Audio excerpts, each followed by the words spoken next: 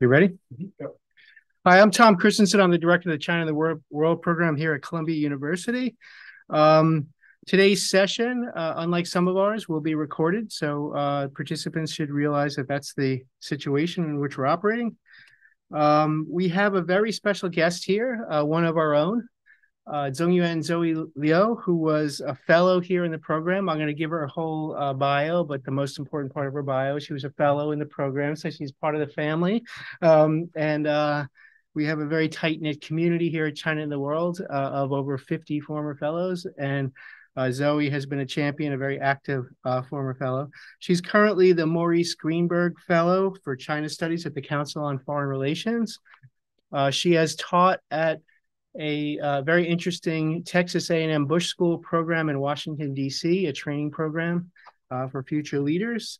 In addition to being a fellow here, she is the author of 2 books.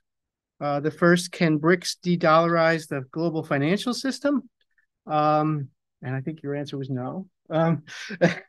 Sovereign Funds, How the Communist Party of China Finances Its Global Ambitions, which was her project when she was a China and the World Fellow, has become a blockbuster book at Harvard University Press, got a lot of attention, not just in academia, but around the world about China's sovereign wealth funds. She has a PhD in international relations from the Johns Hopkins University, and she got an MA at GW, and she got a BA at Jinan University, Shandong Normal University in Jinan, China. I'm sorry. Today she's going to talk about breaking the dollar's monopoly, how China's regional de-dollarization initiative is reshaping international finance. And I'm really interested in this because it seems to me to run against the theme of that book about the BRICS not being able to de-dollarize the system. And now you're saying maybe China on its own will be able to de-dollarize. So I'm really fascinated. And just wanted to welcome you back and keep coming because you're based in New York now. You can come to all of our talks. We always love to see you. And thank you for coming today and presenting your work. Thank you. Please welcome her.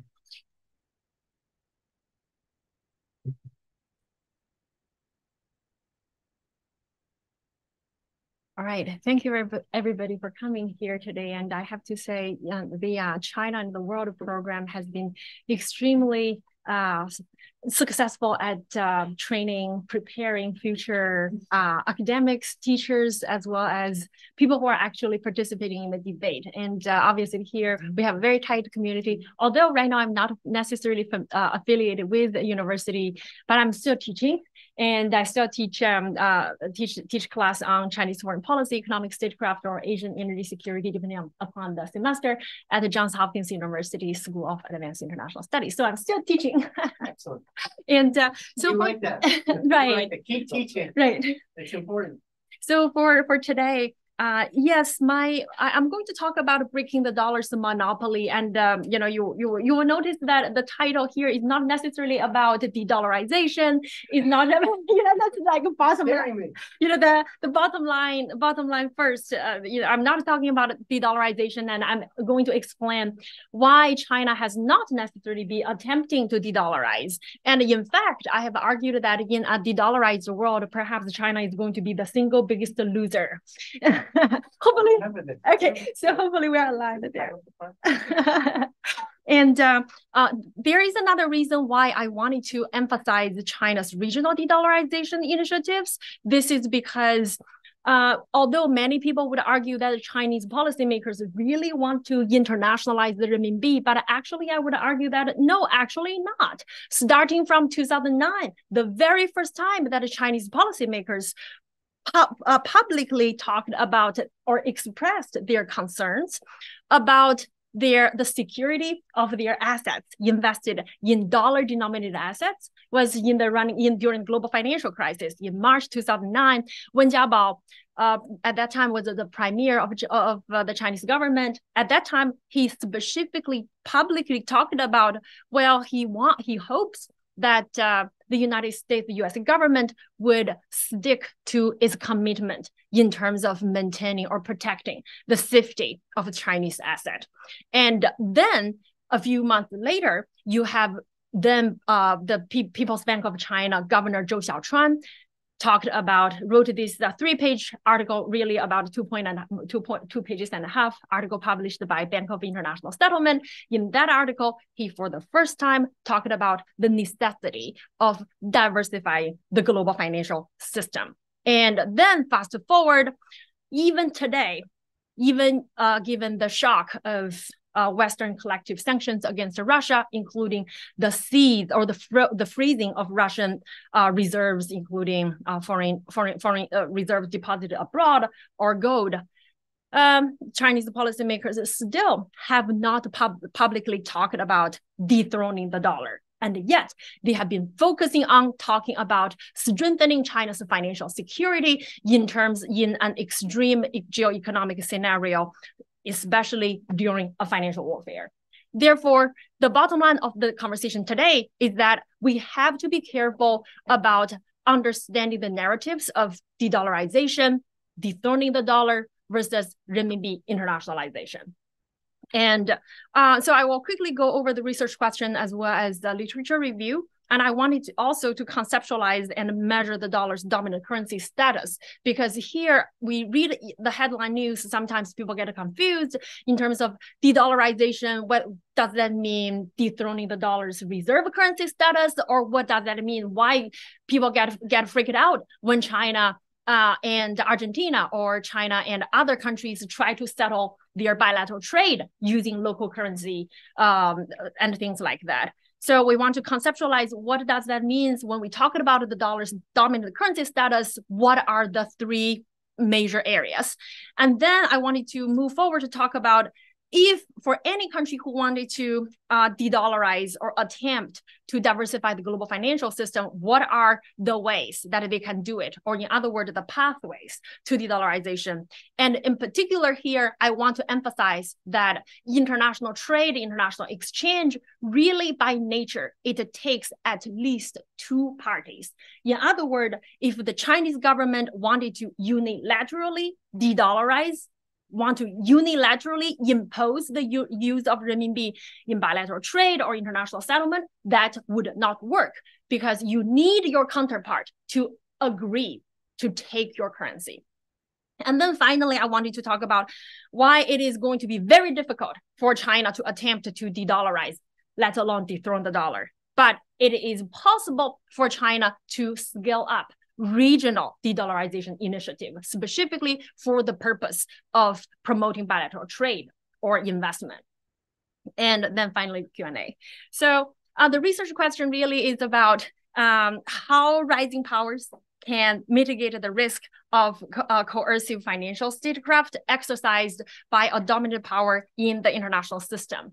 And in other words, policymakers would rephrase this as sanction resilience, how the Chinese or the Russians or the Iranians or any other revisionist power or powers that are subject to U.S. sanctions or Western sanctions, how could their economy be resilient? And this is relevant for the current policy academic research in terms of deterrence, as well as for the policy discussion about Taiwan.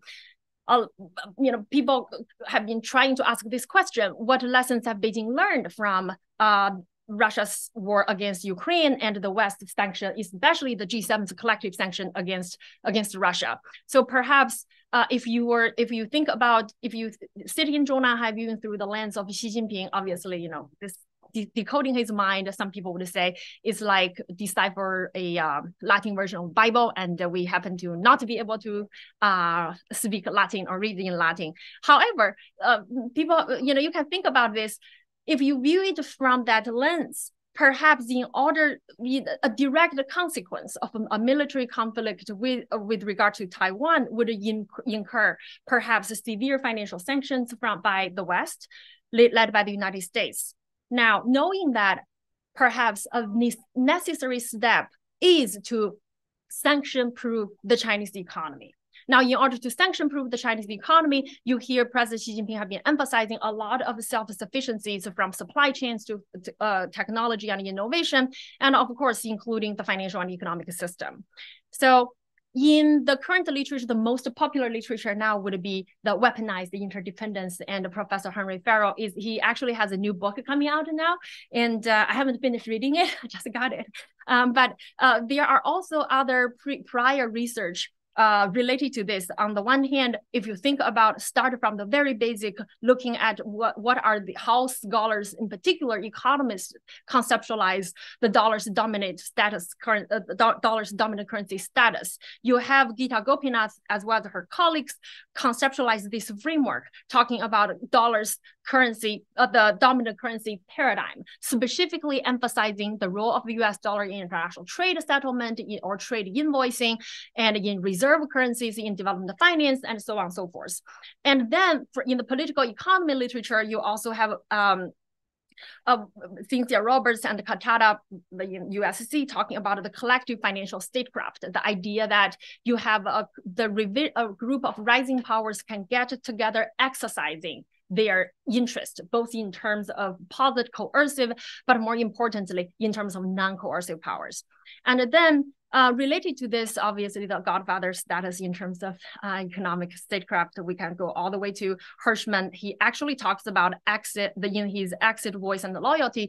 You can get the sense of under what the circumstances revisionist powers could potentially exercise their voice within the existing system, and when they feel frustrated, perhaps there is a stronger incentive to exit. And leveraging this literature with Lloyd Gruber, his go it alone power, now you realize, okay, rather than simply exit the existing system, you can also go it alone by setting up your own institutions with the idea of, on the one hand, you simply have your own. It's prestigious, pursue a higher degree of autonomy. And then on the other hand, you can also pressure changes from outside of the existing system.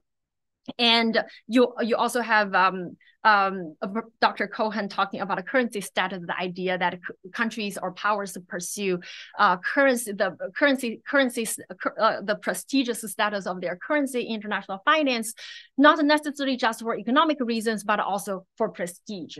And we build all this together. Actually, we can start from conceptualize the dollar's dominant currency status, specifically because for any power that attempts to break the dollar's monopoly, you literally can try through these three different areas: real economy, funding, and investability. So this is how I conceptualize it in terms of real economy. In terms of the dollar, obviously dominates the real economy, both in terms of global reserves. As of yesterday, the US dollar still dominates about 58.8% of global reserves, whereas the Chinese renminbi was only 2% of global reserves. So by that measure, the dollar still dominates in global reserves. And then obviously, despite the rise of renminbi's share in SDR basket, still the US dollar dominates the weight in the SDR basket. And then in terms of trade invoicing, in terms of payment infrastructure, as well as commodity pricing, these are all the structural barriers that confines any other currencies intend to challenge the US dollar. Payment infrastructure, for example, would be perhaps 2 years ago, nobody would pay attention to SWIFT or CIPS, the Chinese version. Now everybody understands what they are, right? And the traffic flow within the existing international financial infrastructure are mostly denominated by the US dollar. That's sort of the structural power in the existing system. And then in terms of commodity pricing, a very good example, it would be the global oil market. It doesn't matter where you are trading, in Dubai, in Japan, in Singapore, in Texas, in London, there is only one global oil market. People don't talk about global oil markets because oil is very much fungible, right? However, commodity pricing is very relevant and is very important for our global financial system going forward, specifically because right now the system is based upon petrodollar, and we perfected the petrodollar recycling system. And that is very much related to the US security umbrella, as well as Saudi Arabia and the Middle Eastern rich countries. They are very much interested in buying US F-16s if they can. However, China doesn't have that kind of attractiveness. In other words, the renminbi denominated assets is not at the same level of attraction for countries that intends to hold renminbi as reserve. So that's another constraint we are going to go back. But it matters here because we are right now in a transition period when the entire global economy, especially among the advanced economies, they are moving faster tracking towards greening their energy system.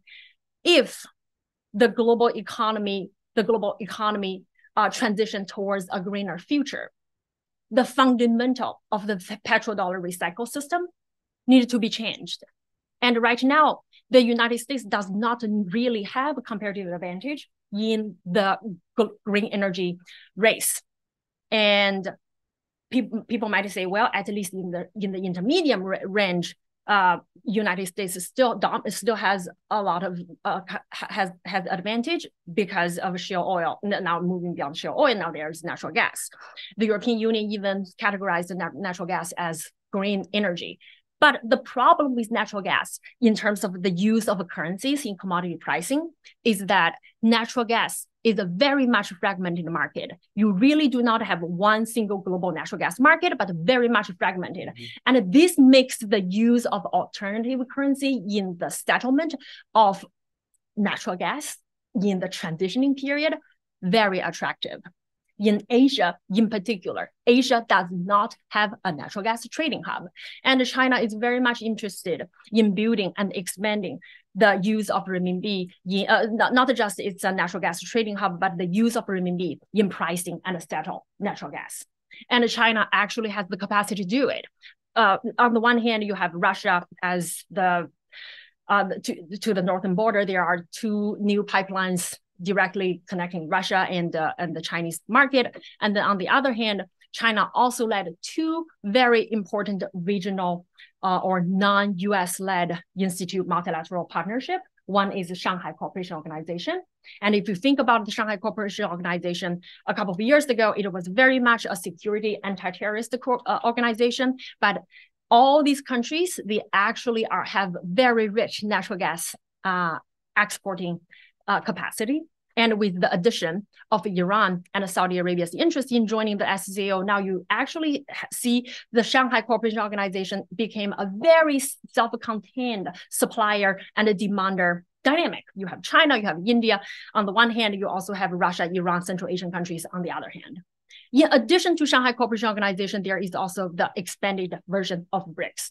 BRICS has previously it was Russia, but now with the addition of Saudi Arabia and also UAE also joined the New Development Bank. A lot of these dynamics now you see China lead at least the natural gas bloc.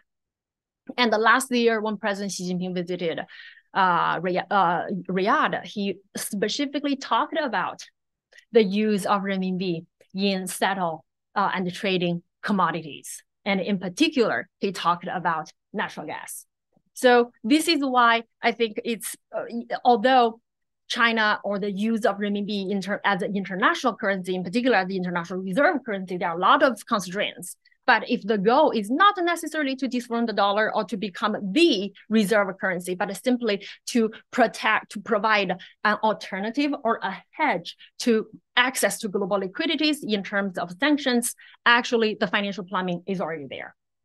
And then obviously in terms of development, in terms of funding, right now, both US and non-US financial institutions, they do not necessarily hold renminbi, but they have US dollar. And obviously when you take a look at global development finance, both IMF and World Bank, as well as AIIB, or for that matter, New Development Bank, these Chinese lead institutions, they actually rely on dollar finance. Despite that, they have been quite innovative in terms of developing local trying to develop a local debt market or raising alternative capital for financing.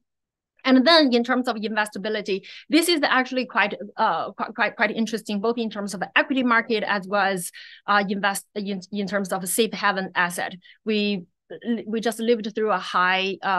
We are still in the mid of a high inflation here in the West, and when inflation is high, we not only see the U.S. Treasury price went down, but also because of rate hike, but also Well, investors actually flood into the U.S. market. And this happened not just now, not just during the COVID pandemic. It also happened before, even during the global financial crisis, despite our financial market was in stress, right? So from that perspective, the US dollar is actually very much dominant through all these spheres. Now, for any currency that want to systematically break through the dollar's dominance, in my opinion, in the short horizon, unless the currency becomes free floating, unless the currency is associated with a deep and very liquid asset market. In other words, you have the analogy of US treasuries. That is basically the benchmark of all other financial asset out there. That's the zero free risk measurement, right? Unless you satisfy these two measurement, and then finally these two measurement, it is literally impossible. And then from policy perspective, unless the country's macroeconomic policies can become as dictative as the Federal Reserve, or perhaps it's literally impossible. But if the goal is not necessarily to systematically break through the dollar system, but rather to hedge against the sanctions, now you actually realize financial plumbing for the purpose of an alternative system in times when you need it, like buying insurance, is actually quite possible. So this is why I propose these pathways to de-dollarization framework. And in this framework, instead of an assertive or active approach to de-dollarize the global financial system, this is a very much risk management approach. And risk managers would think about the risk from two dimensions. One is mitigation mechanism, and then through what channels you can do it. You can do it through market or institutions, and you can take certain strategies. Do you want to do it yourself, or do you want to set up new institutions, do it yourself, or you want to work with others, try to reform from the within the existing system. So this is how the box looks like. On the one hand, you have risk mitigation mechanisms through institutions and markets. And then on the other hand, you have mitigation strategies. You can either go it alone, or you can reform the status quo.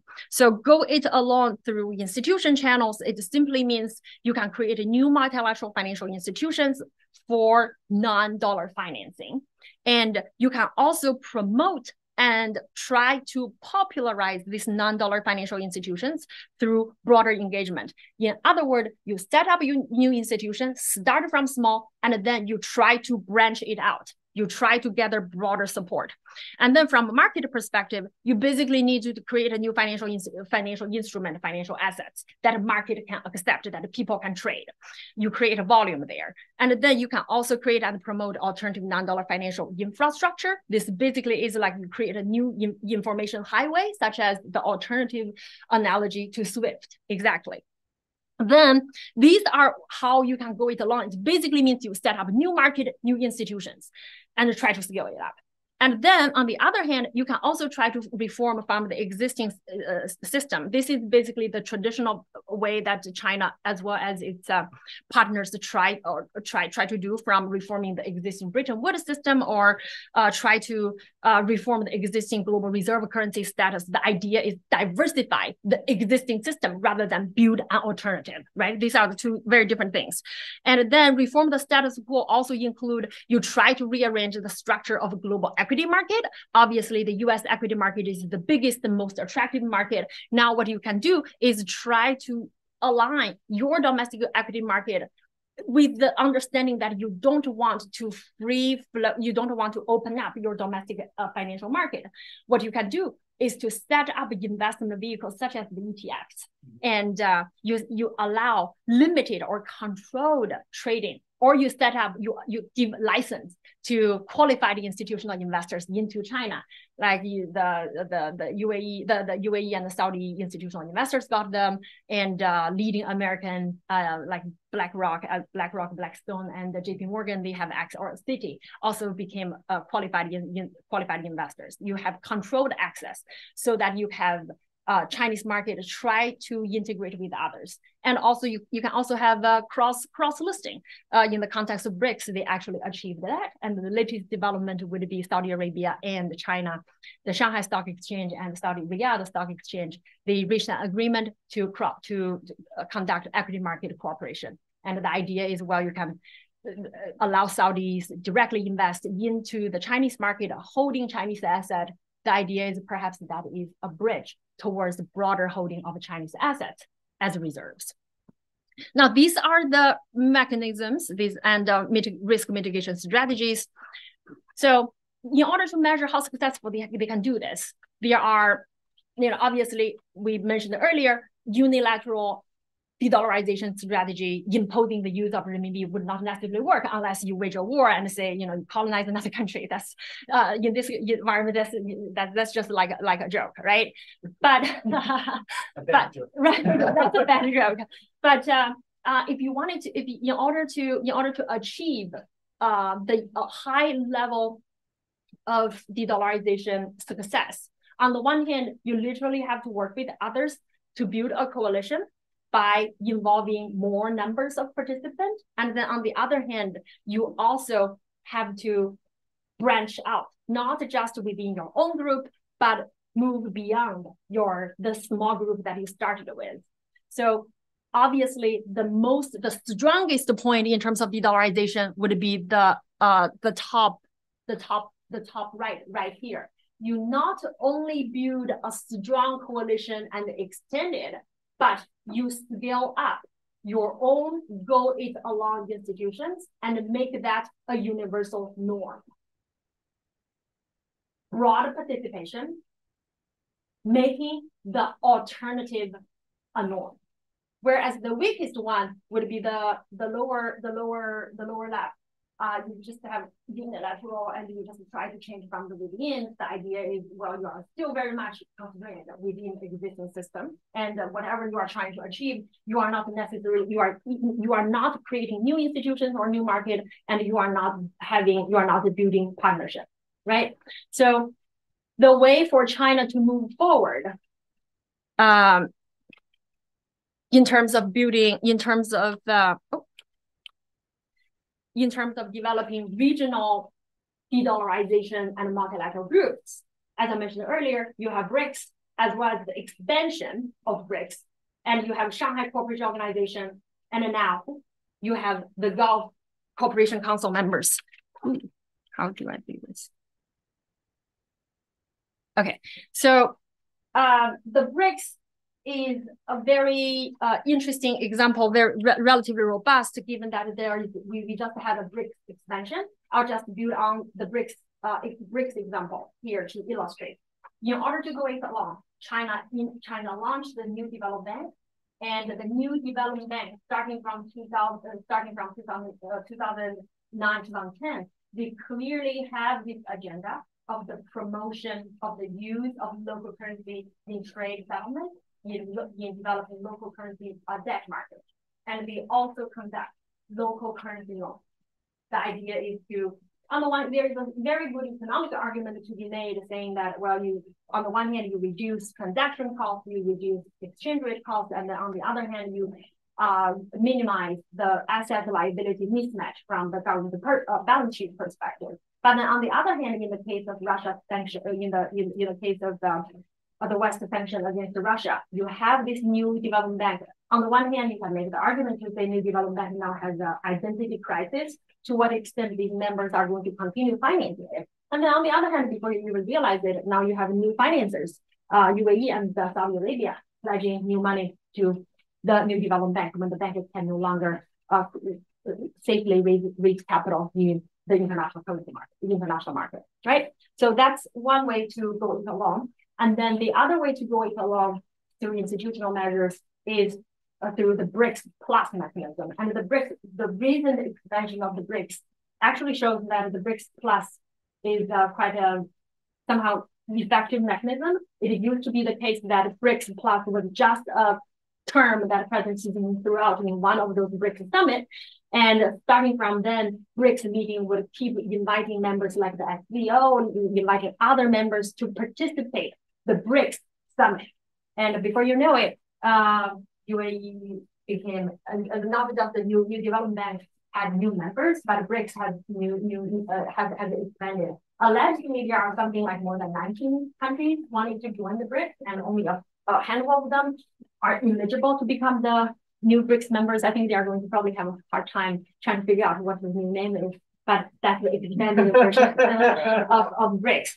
And through this mechanism, actually, there are active dialogue between the BRICS as well as the SCO in terms of how to promote the use of local currency in trade settlement, in providing local government, in providing development financing as well. And on top of that, there is the latest conversation between BRICS and SCO is that the SCO is going to move forward towards a economic and a financial cooperation organization. We are interested, the conversation has been shifted from security is still very much there, but we are interested in building up the Shanghai Cooperation Organization version of a new development bank for the Shanghai Cooperation Organization. And we are very much interested in setting up a Shanghai Cooperation Organization with a development fund to provide a similar role of financing in terms of reserve management.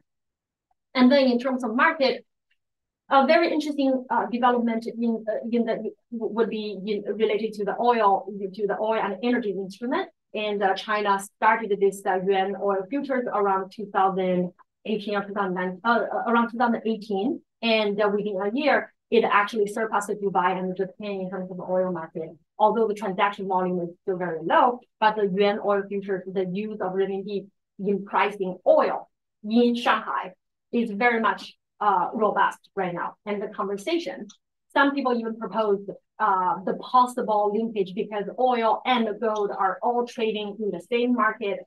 So perhaps it is not totally inconceivable that an oil trader in Iran can possibly deliver or trade its oil futures in Shanghai in the Shanghai oil market using renminbi, and then once he resell his oil futures, he can use that renminbi to transfer into gold. The idea is that you have a marketplace to transfer or to exchange oil into gold through the intermediary of renminbi, even if your intention is not to hold renminbi as the reserve currency. And then finally, create and promote alternative non-dollar financial infrastructure. You already know this a lot. The idea is to create a renminbi analogy of the SWIFT. But the renminbi analogy of the SWIFT is actually quite sophisticated in that it's not just a messaging system, it's messaging and settlement. And we are very much interested in promoting the instantaneous short period or to shorten the transaction waiting point. Right, you can think about the settlement of renminbi using through three modes. One is through corresponding banks. It's very much similar to the FedWire or the CHIPS system here in the United States to partner with the SWIFT system. And you need the corresponding banks to deal with folks that are in your system versus folks that are not in your system, right? And then you need the offshore clearing banks. That's very much so for a long period of time, renminbi internationalization. All these folks wanted to have their city or like Doha or Luxembourg want to become the offshore renminbi clearance center. You need those offshore clearance banks to perform the job. But with CIPS, you basically can connect everything all together right now. And the interesting part of that is CIPS system using the same coding system as SWIFT. In other words, it's like for all the banks, the transaction, the switching cost to switch from SWIFT to CIPS system is close to zero because the coding, the messaging system is basically the same. So let me just answer a quick question on that, because I always understood that the chip system was still totally reliant on SWIFT. Yes. It's not a separate system. It's just, it has a separate name, but if SWIFT didn't cooperate with it, it would collapse. So for the CIPS system, it needs SWIFT system to the extent that you need all the banks that sign up for the SWIFT to join the CIPS. And what they have been doing now is trying to incorporate more and more banks to join. The idea is to scale up the CIPS so that you can have messaging and settlement. But the constraint right now, to your point, Tom, the constraint right now, yes, if you look at their website, it will show you have so many participants and it covers more than 4,000 banking institutions, and it sounds a lot. But most of these banks are Chinese banks overseas. And the most important financial centers in the world, if you say like in New York or in America, they only have one financial institution signed up for CIPS in North America. So the result is that they're still subject to sanctions. If SWIFT is cut off, they're in big trouble. In the current scenario, very much so, very much so. And that speaks to the constraints of the system. Despite that, we have this very much robust system. You can have you have the offshore using SWIFT messaging system. You can connect indirectly with your direct participants so that you can basically connect offshore with onshore Chinese banks. In this scenario, you no longer need offshore clearing banks. In other words, in order to trigger sanctions, you need the U.S. government and the sanction enforcement agency to be informed, to know the information. But SWIFT actually helped China to build their own data processing center inside China. So in that scenario, if I haven't looked into what that data center, once it is established, what it means. If it means that the international transaction can completely be done through this closed loop of CIPS system, send a message, settle, and the information is completely run on a parallel system that has nothing to do with SWIFT, and the information is not delivered through corresponding banks that are that are U.S. banks or foreign banks. Then it literally means this renminbi cross-border payment and clearing system became a alternative system allowing them to do. That's not where we are. So far, we are not there yet. Very much not there yet. But you know, they are making a very good case saying that, well, there are many participants already signed up. But if you look into the details of all these direct participants in Asia, half of that is inside China. So from that perspective, it's really not doing too much. And they made those sanctions. Yeah, those are all Chinese banks in North America. So yes, in North America, yes, the 30 banks in North America are all Chinese banks. It's the Chinese banks setting overseas branches. Obviously, it makes sense. You know, it's like sending money from abroad to China or the other way. Right, very much so. And in fact, no, Tom, you're right. And in fact, if we remember last year, the moment 1 week after Russia's war against Ukraine, Russia's invasion of Ukraine, you know, there were stories and speculations about to what extent Beijing would support or help Russia bypass sanctions. But guess what happened? You know, all these major Chinese banks, including Bank of China, ICBC, they started to stop financing Chinese companies by the trade credit. They stopped financing Chinese buying of buying Russian oil. So the idea is that there is this sanction, but there is also this self-sanctioning. Financial institutions, they are self-sanctioning. So that is actually something very interesting to observe going forward. And another chart just to quickly illustrate, you know, the CIPS system, the transaction volume is actually has grown quite fast from minimum when it was first launched or testing in 2016 to now. The last time I had this chart, the available chart was by 2021.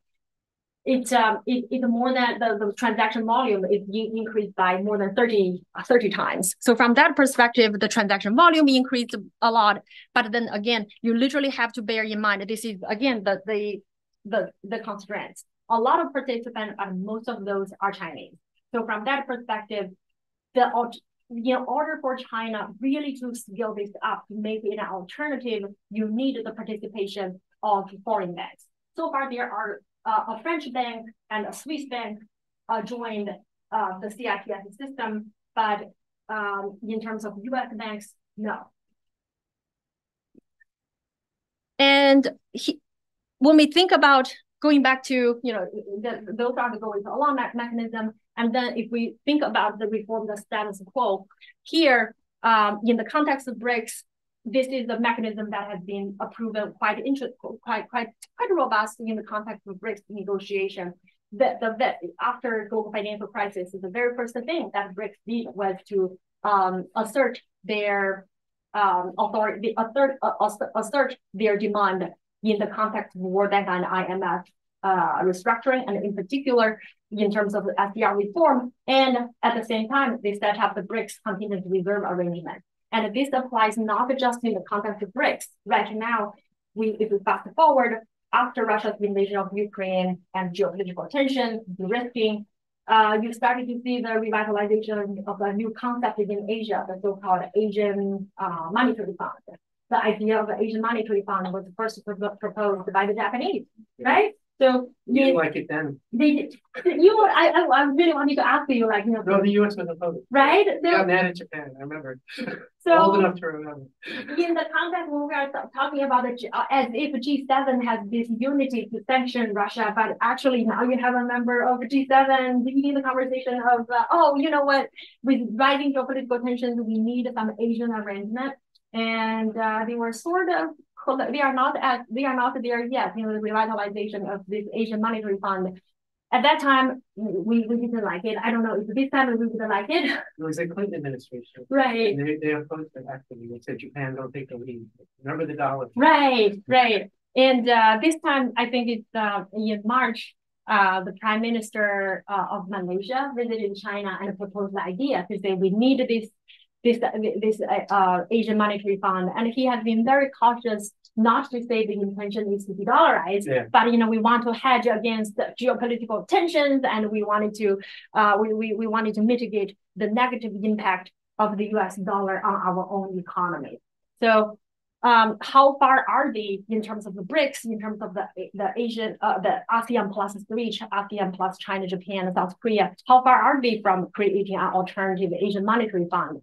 Some people would even argue that it's not that far away, because in 2000, by the end of 2009, Asian countries, ASEAN plus 3, already launched the Asian Foreign Exchange Reserve Pool. It's a pooled reserve, self-governed, for the use of members, ASEAN plus 3 members, in terms of liquidity shortage, so that they can reduce their reliance on the IMF.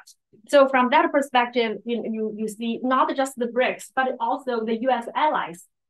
Japan is very much interested in this idea.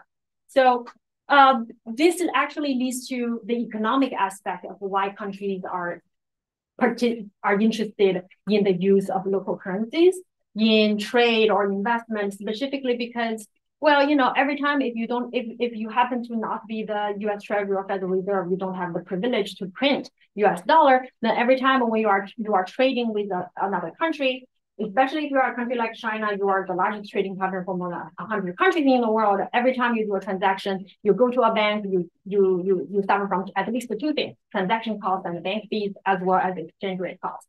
So if you are able to use your own local currency in bilateral trade, that probably is a significant saving. And then on the other hand, there is the added geopolitical risk, right? So the economic reasons actually sort of put U.S. allies sort of on the same page as other countries that intend to promote the use of non-dollar currencies. And this is, I think, the former Bank of England Governor Marcus Carney specifically made this point. 2019, when he came to the United States at the Jackson Hole Symposium, he basically told every central banker in the world, in the room, say that, well, like the single biggest threat to the global financial system right now is the dominance of the U.S. dollar. Therefore, he proposed to establish a basket of currencies to as an alternative. But I think he's not the first person proposed that idea. I think PNZ and other people already proposed that idea earlier. But see, the common thread here is that you don't really have to be a U.S. strategic rival in order to appreciate why it is important to use local currency. And this leads to the use of local currency in trade and settlement.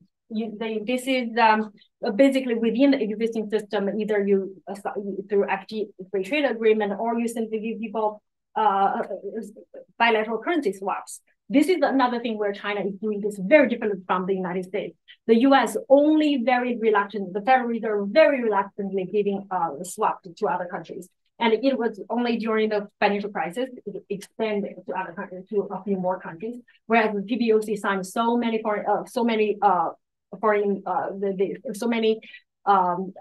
currency swaps with other countries through BRI or even not BRI countries. So the idea is to give countries the incentive to use renminbi, and in particular for trade facilitation. And then finally, the BRICS Stock Exchange Alliance. This is something that actually not started not started by the central government. The Hong Kong Stock Exchange started proposing this. So you see this the entire mechanism going along, reform the status quo being played both within China and through BRICS and through the Shanghai Cooperation Organization, and the latest development would be the Gulf Cooperation Council members. So now I sort of waved into the conversation about the constraints of China's de-dollarization initiatives. First of all, there are so many different constraints, but the three most important constraints are: first, there is no attractive renminbi asset. In other words, there is no Chinese asset that Saudi Arabia are interested in buying, and for that matter, there is not necessary also for security purposes and for security purposes, countries that are interested in holding U.S. reserves may not necessarily have the same incentive as holding Chinese renminbi as reserves. And then secondly, capital control certainly does not help. The idea that you are not sure when you need the money, you want to pull out the money outside of the market, and the capital control simply does not allow you to do that. That is another constraint. And then thirdly, related to energy, we talked about the energy transformation and why it is very important for us to actually try to figure out how to maintain the dollar's competitive advantage in a greener world. Here, China seems to have a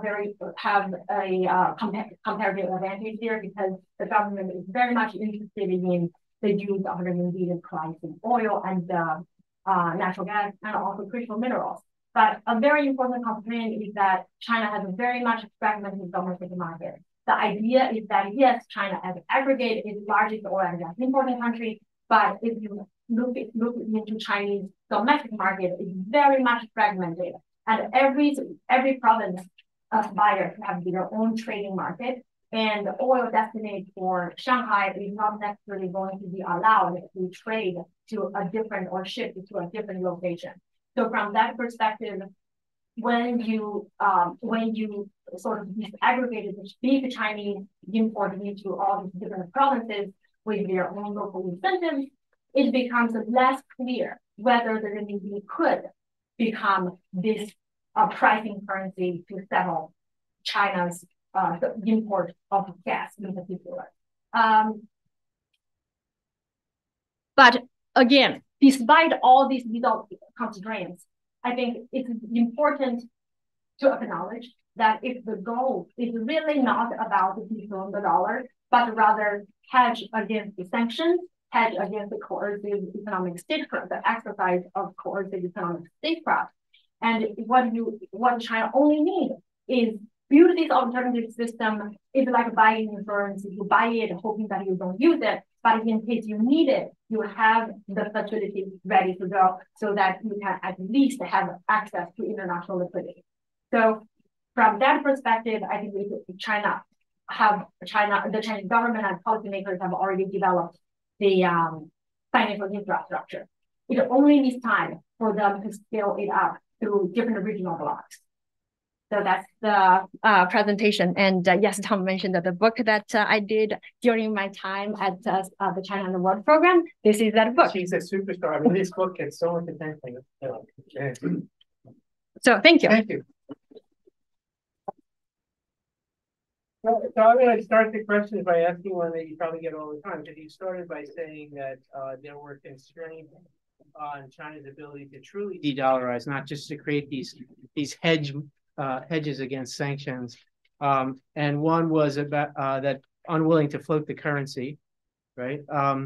So I wanted to ask you whether you think that could change anytime soon. In other words, the desire for international power and prestige through having a global leading currency is one incentive, right, and domestic control is the other incentive. Right. And you can tell where I'm leaning. Yeah. I lean towards domestic control against the international prestige. So what is your sense? Is the desire for that domestic control so robust that China is extremely unlikely to move into that place? And then you mentioned something else that people have said to me before, but maybe you can explain it to me better than I understand, which is to have the leading currency. People have said to me, you have to run a deficit. So because that's what treasury bonds are, right? You have to produce something the equivalent of treasury bonds. To produce treasury bonds, you have to get people to buy your debt, which means you have to be in debt. Right. And do you think the Chinese government wants to be in heavy debt internationally so that it can have a stronger currency? So there's two separate questions about the renminbi's ability to become a true rival, or some BRICS currency to become a true rival. Right. All right, that's it. Right. Thank you, Tom. I think for the second part, I think Michael Pettis and other people would make the case to say you really need to be a deficit country in order to at least trade a deficit country in order to basically the other side with the net financial account positive, right? I'll come back to that. And the U.S. is great at that, right? And I think every time when we buy something on Amazon, we probably contribute. We contribute to American power by contributing to American debt. Right. So on the first part, domestic control versus international prestige. I think if we have this conversation before 2013, I think my answer might be different, because the Chinese economy was growing at a different stage. But now, a lot of the structural forces combined with geopolitical tensions really make the Chinese economy a very difficult shape. Mm-hmm. So I don't think the Chinese government, at least if viewing from the government policy initiatives starting from December last year to now, the government has been emphasizing, on the one hand, promoting domestic consumption and specifically emphasizing consumption-led growth by prioritizing household consumption. And I think it's if I remember it correctly, this is the first time that the government put household consumption promotion ahead of government-led effective investment. Mm-hmm. So I think economically that's good, but that also means you would have to find ways to support the household. So far, there is not necessarily, we haven't seen that coming yet.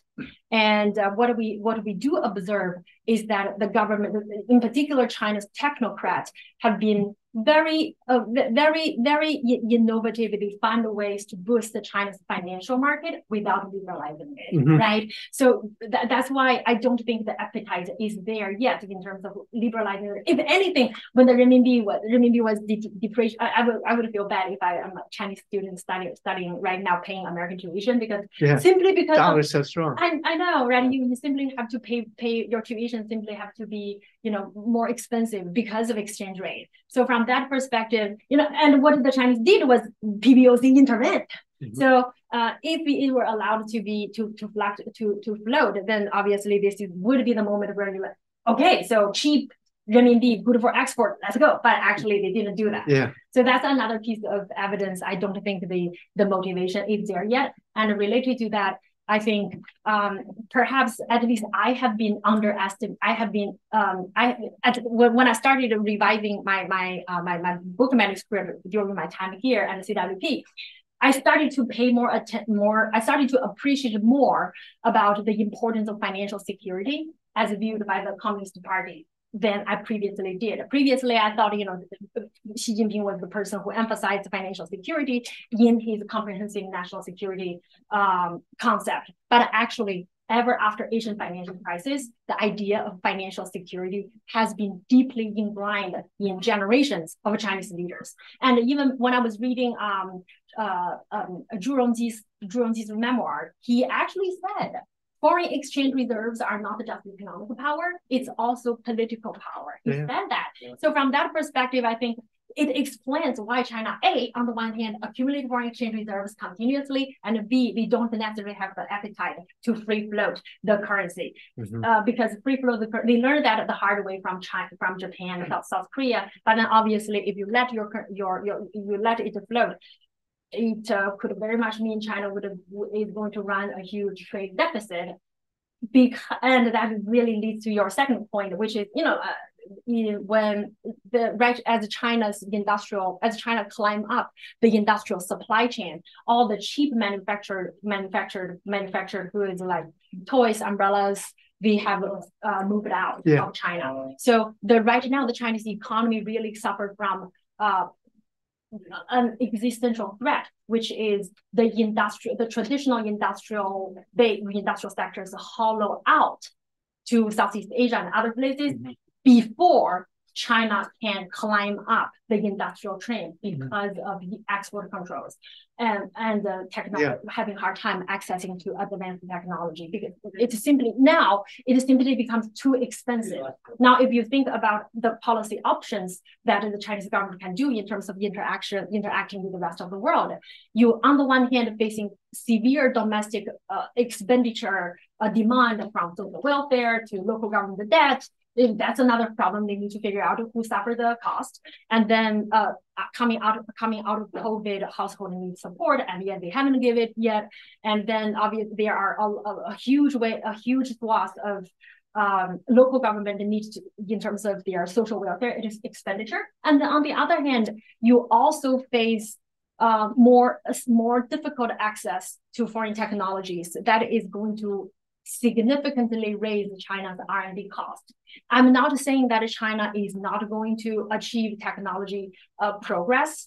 China actually had, under in the 1950s, China under extreme international isolation, like atomic bomb and the hydrogen bomb. Yeah, so missiles. Missiles. So from that perspective, China has not, or the CCP in particular, is not unfamiliar with international isolation. But the cost of international isolation now is more significant than China in the 1950s and 60s. So the government really have to decide what do they want to do. But, if letting the renminbi free floating and removing capital control, perhaps is going to trigger more financial insecurity, and there is also the fear. The moment you remove the capital control, there is going to be a huge amount of Chinese money going out abroad. So I don't think they are going to free float the renminbi, and I don't think they have the appetite to run deficit. I'll just say one last thing, which is the Malaysians were the one country during the '97 crisis that froze their currency and stopped floating it. Oh, so it's interesting that the Malaysians are the ones who went to China saying we need an Asian monetary fund. That's interesting. Because they're not opposed to control. That's interesting. I have a question about the other countries like Russia, Saudi, South Africa, whoever. Right. And I can understand that in a simple basis, we're going to buy and sell something with China, use renminbi. It's okay. Yeah. But as soon as things get a little more complicated and you want to buy renminbi, sell renminbi, trust the Chinese government to keep the renminbi value vis-a-vis other currencies stable and so on and so forth, you got risk.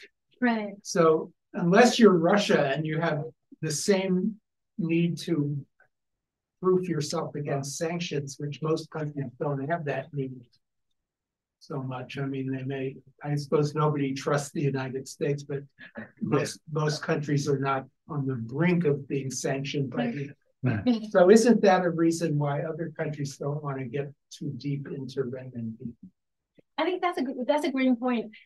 There are some New York Fed researchers look into the security and the dollar's dominant reserve currency status, and their research found that actually more than 40% of dollar reserves are held by countries that are either U.S. allies or countries that have security are dependent on the United States for security. So from that perspective, I think that you are right, Professor Nathan, in terms of for countries that are not necessarily on the brink of being sanctioned by China, they probably don't, by the United States, their incentive to hold the renminbi as a reserve currency probably is very little. But I think there is an economic argument to be made in the sense that, especially for developing countries who are very much dependent on China for aid or investment and for trade.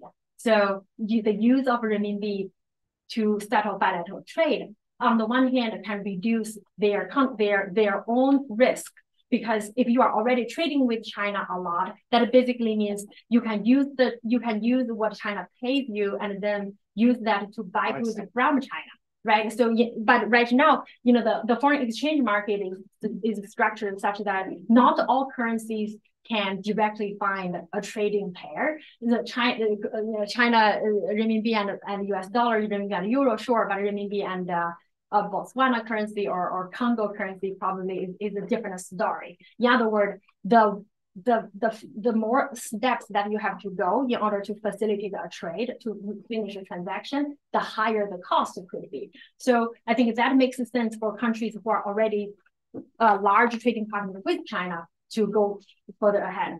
But I agree with you, in terms of holding renminbi as reserves is a different story. And I was actually thinking about trade, because when you trade, you don't always come out with zero. Yeah. You either need more renminbi or you have extra renminbi, so you have to do conversion. Right. Therefore, if the PBOC can further facilitate that by extending a currency swap.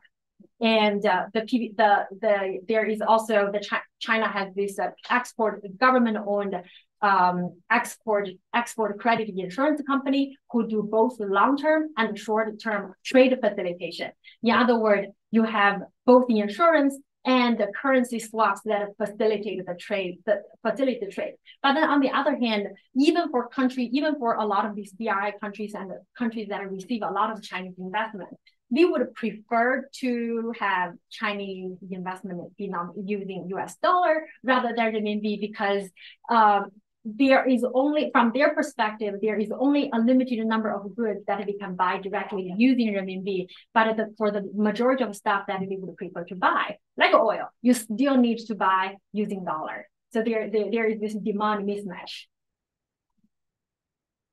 You can feel the questions. Sure. Is going over another Professor Nathan's question.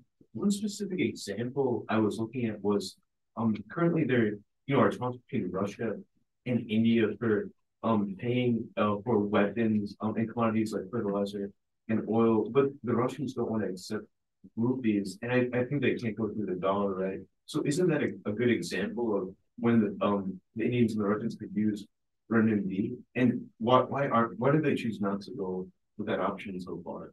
That's an interesting point. I think I need to ask some Indian scholars or Russian scholars on the exact point. But the Indian rupee, Russia, India, or Soviet India had already in the 50s, they had this arrangement of rupee-ruble transaction mechanism. They didn't. So right now, it's just a resume of the old mechanism. The mechanism was already there for a long period of time.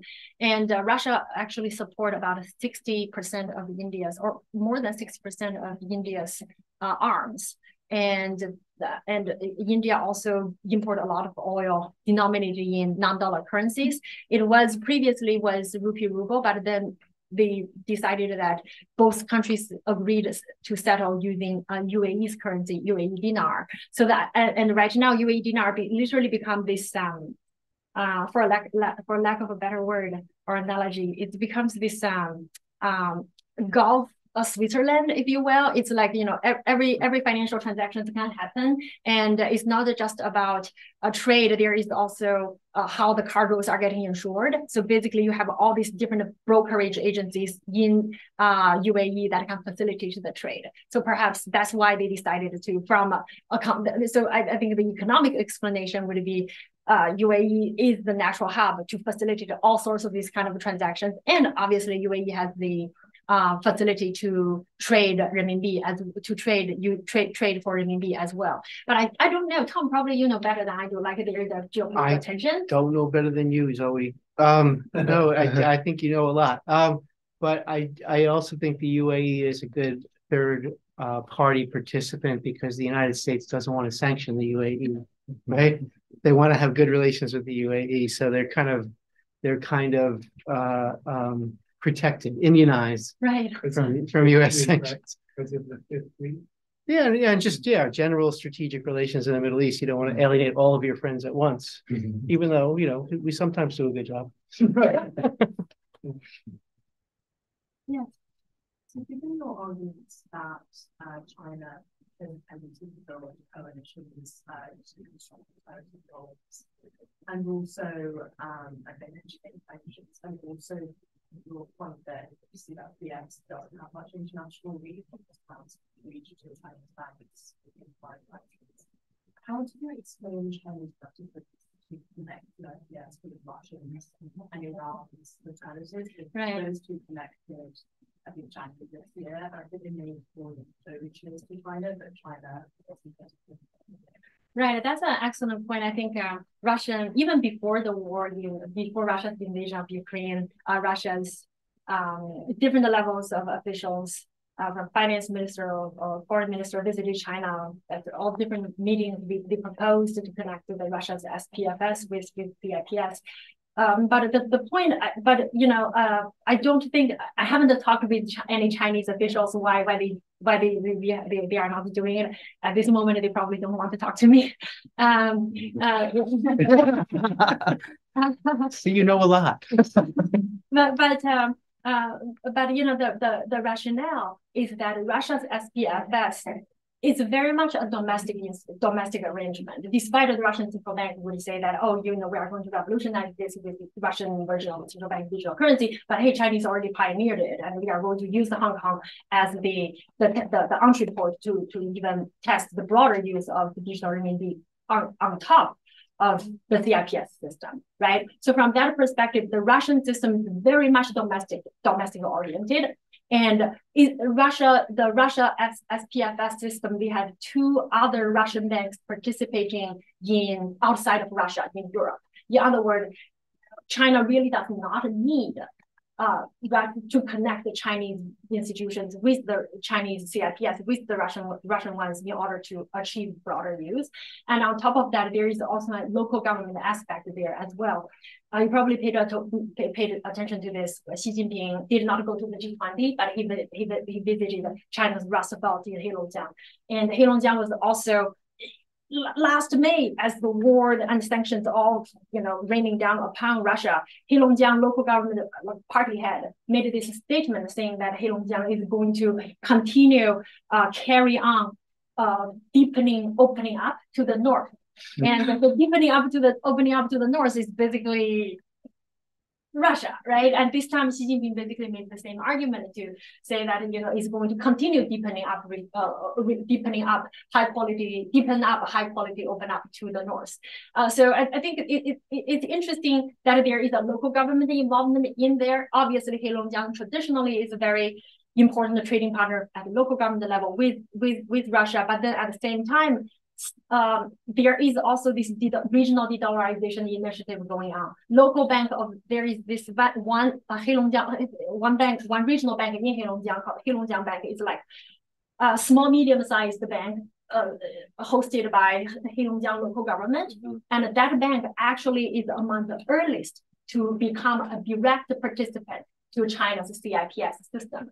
And we have strategic partnership with two major Russian deposit-taking banks.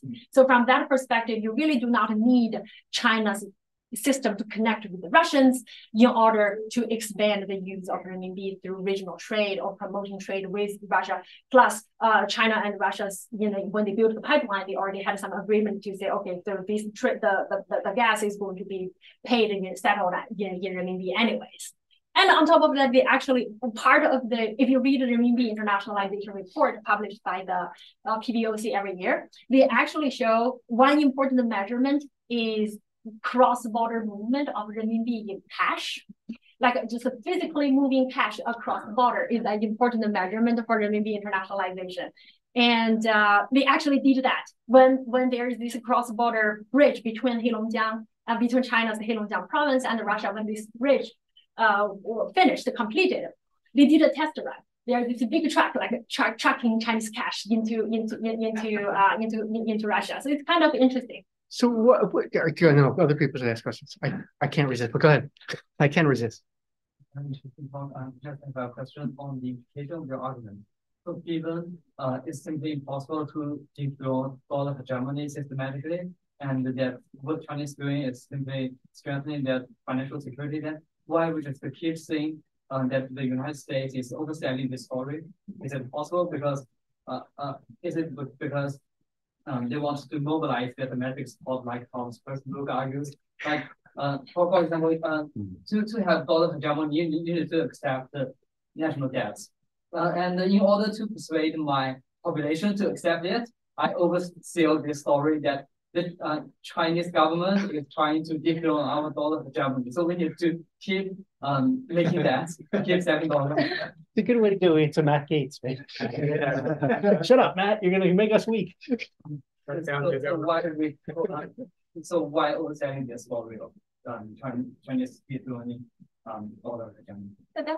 That's a good point. Tom, I see it very different. I just, as a comment, I see it very differently. The people who I see talking about the rise of the renminbi and the rise of BRICS currency are usually fantastically critical of American foreign policy. And they say, all this stuff you're doing, all these sanctions you're leveling against Russia, all this support for Ukraine, all of the sanctions on Iran, all of the sanctions on Cuba are going to delegitimize the dollar and weaken America, and you should cut it out, rather than the U.S. government mobilizing the population around the idea of debt.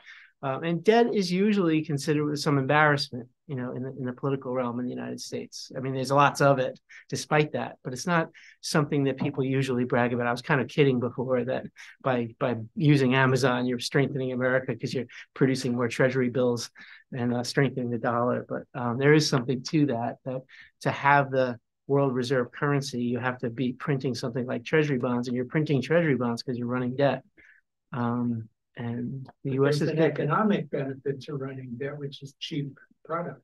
Cheap products, and also the ability to just print currency, because the whole world's using your currency. You can make your own decisions for the rest of the world. Seniorage, I don't know how to say it properly. The American dollar is not worth using.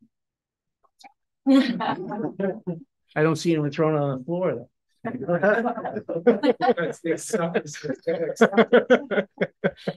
There is another. It's an interesting point that you raised in terms of the political narrative about it, right?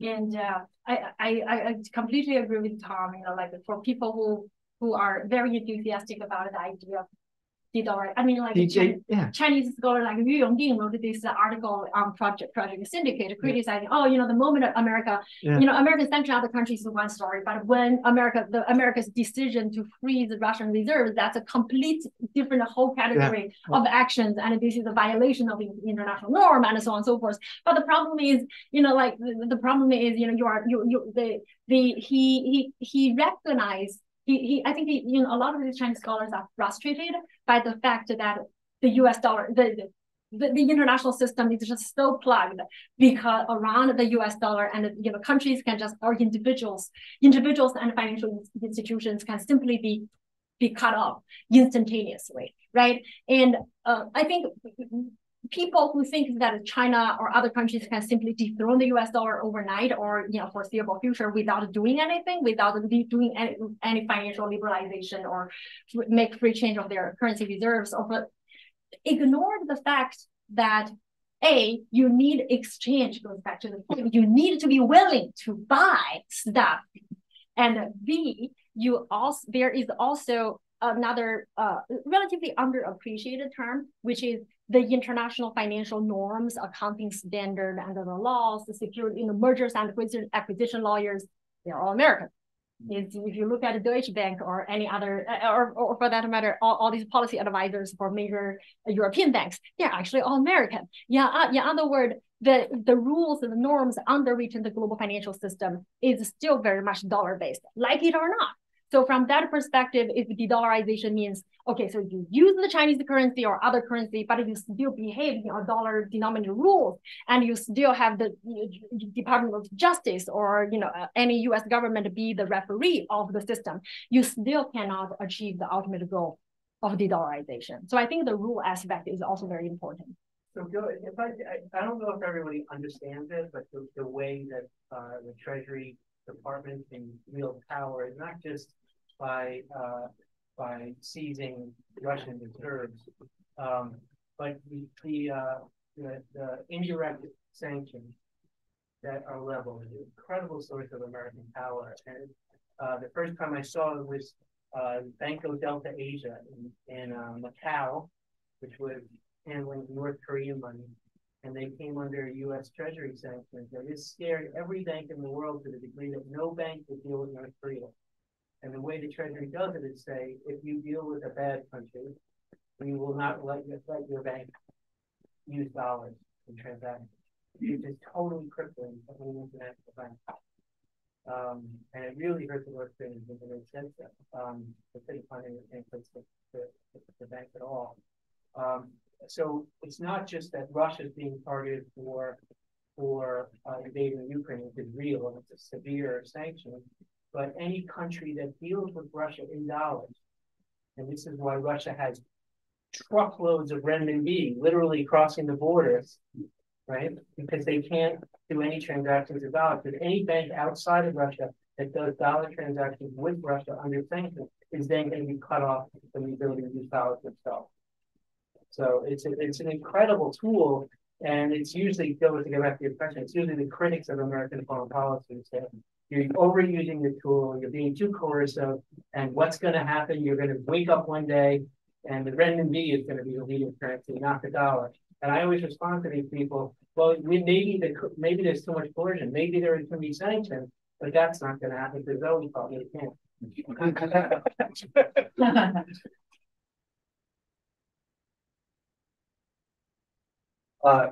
Go.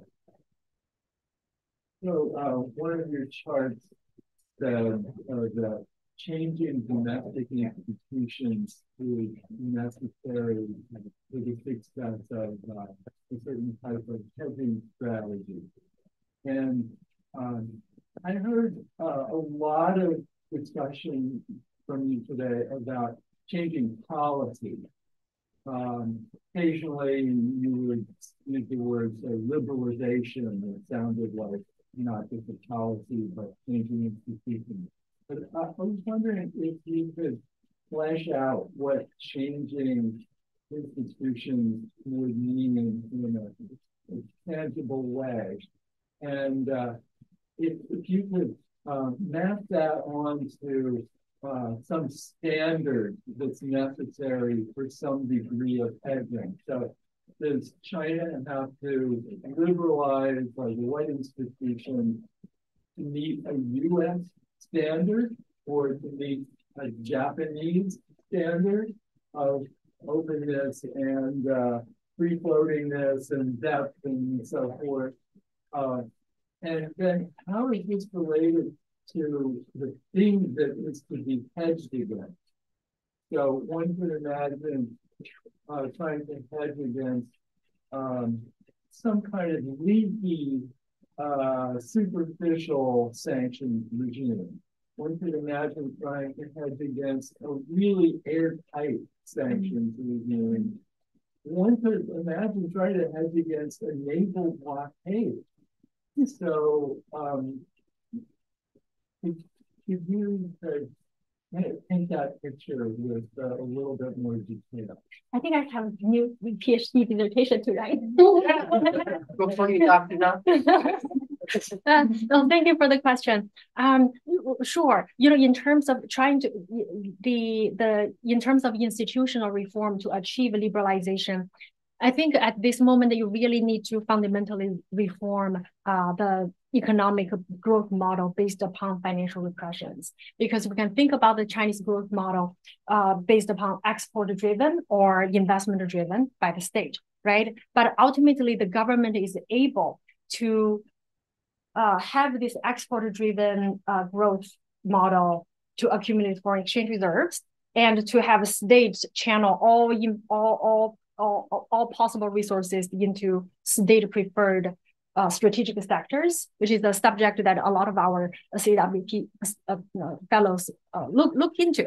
The fundamental reason that the government can do that or the party can do that is because of the perfection of a financial repression system, of which the party and the government is placed at the center.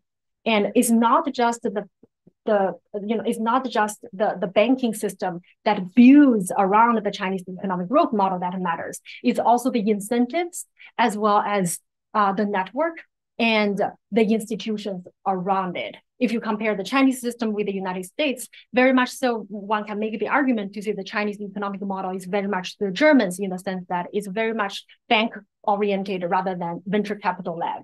And China learned about venture capital from America, from retired or Wall Street veterans and all that, right? So from that perspective, in order really to liberalize the Chinese economy, you need to change the financial repression model as well as the institutions around it. That basically means party state at the center of capital allocation, sitting on top of the state-owned commercial banks. You need to not only have a state commercial banks, but also have a more competitive banking institution, allowing interest rate to be more competitive, more free-floating in the domestic market. And tagged with that, you also need a more free-floating currency rather than have an offshore and onshore market. And this goes back to Tom's point. I especially when the economy is in the current status, I don't think the political appetite is there yet. The idea is that, obviously, the SASAC has more than 100, about 100, or 1998 something, numbers of central government-controlled state-owned enterprises, and these would have preferential access to credit. Imagine the moment when market can dictate capital allocation. Perhaps these guys are not necessarily going to be the guys that are being treated in preferential terms by the banks.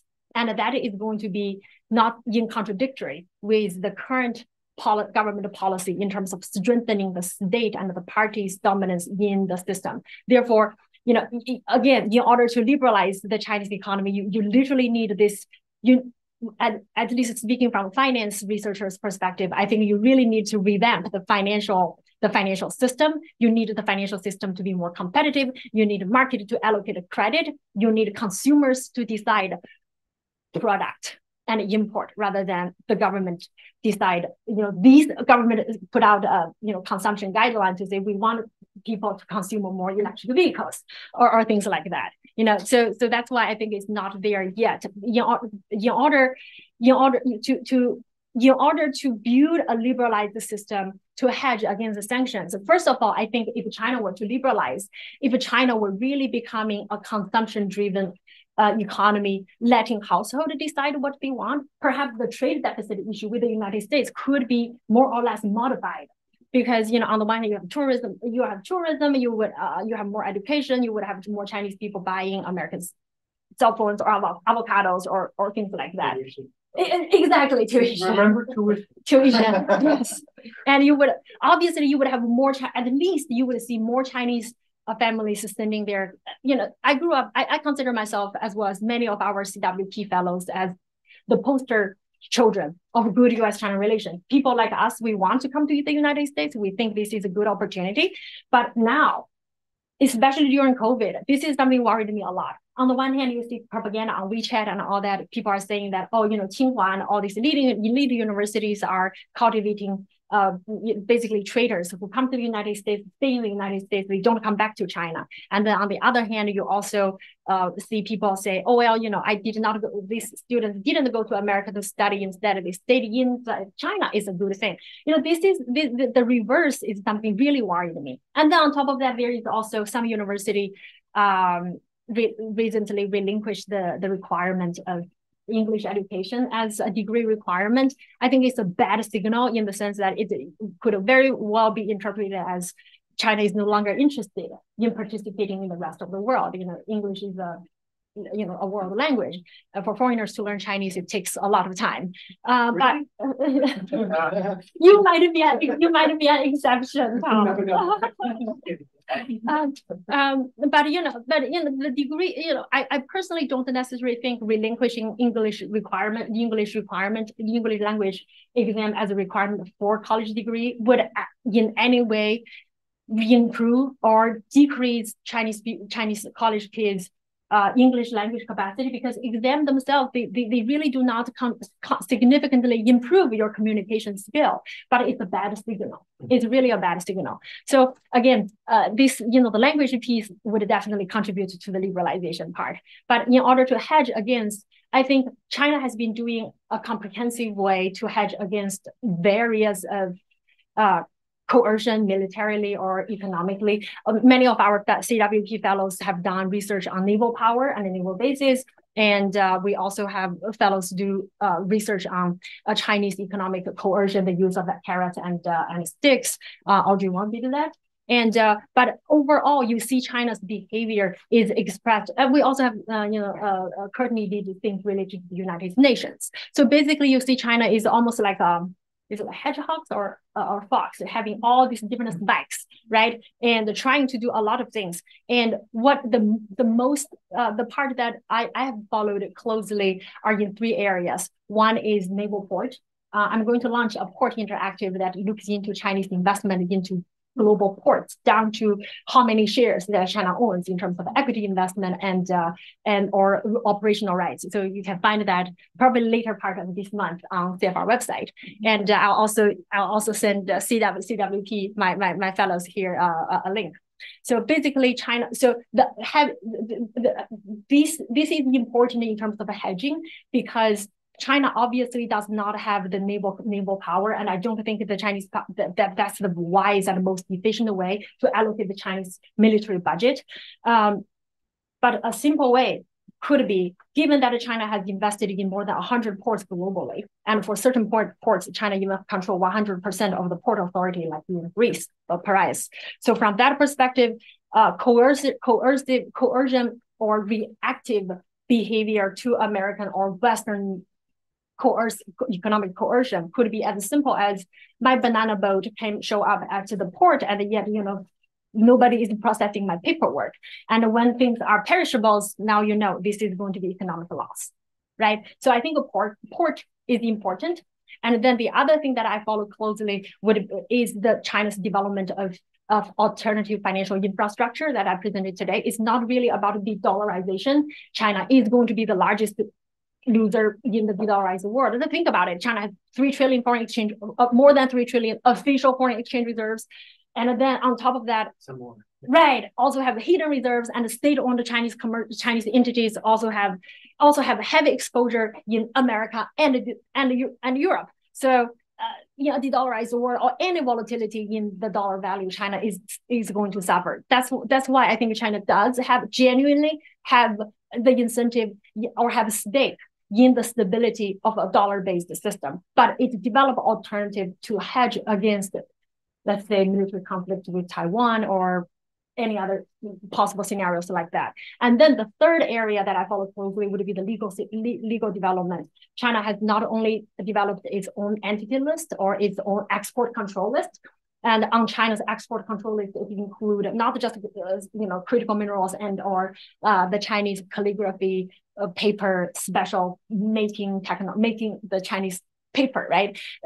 Or Chinese herbal medicine. It also include the latest draft include the processing of several critical minerals, the processing technology and the machinery. So in other words, China is building up is reaction to America's export control list, as well as the legal aspect of it. The idea is forcing American business or a European business to potentially choose between the Chinese market, having the Chinese market or not.